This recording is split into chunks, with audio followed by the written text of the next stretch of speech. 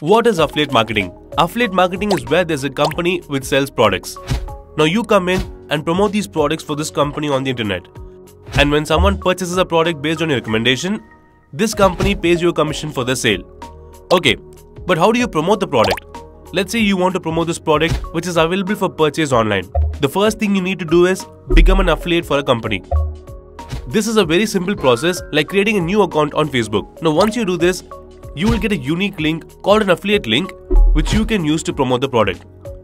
Now once you promote this link, if someone buys from it, you will earn a commission from that seller for every sale you make.